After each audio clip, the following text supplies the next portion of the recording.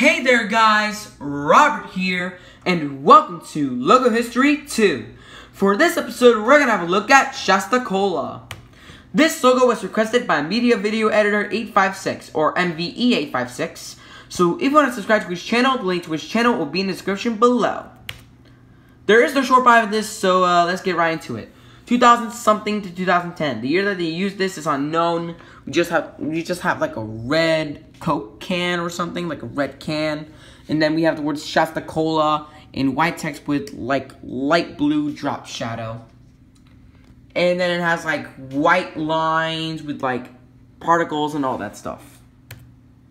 And finally, 2010 to the present, we have the word Shasta Cola in white text with not black outline, but blue outline and blue drop shadow, and then it also has like all these stars on it, and that's pretty much all I have to say for that. Alright, that's it for now guys. Thank you so much for watching this episode of Logo History 2, and don't forget to request a logo for the next episode guys. Bye for now.